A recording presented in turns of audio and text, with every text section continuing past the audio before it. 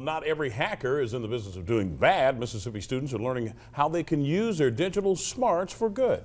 Courtney Ann Jackson has the latest information on how they're breaking the stereotypes. What comes to mind when I say the word hackers? Well, I met a group of them today. None of them have graduated high school yet, and they admit they were skeptical of the label at first. Anybody could hack, but you choose what you can do with it.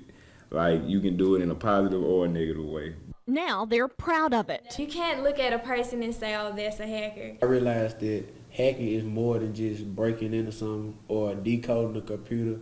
They recently won grand prize at a national hackathon in New Orleans. I want to be able to help people and create an app that's for the people in our communities who have the same problem as we do. Only one in the group had previous coding experience, but they developed an app that folks can use to report infrastructure or emergency issues to the city. Where you can just take a picture and send a description to the people and they will get there as soon as possible. And also our app, it will tell you the estimated time, so tell them how far out they are.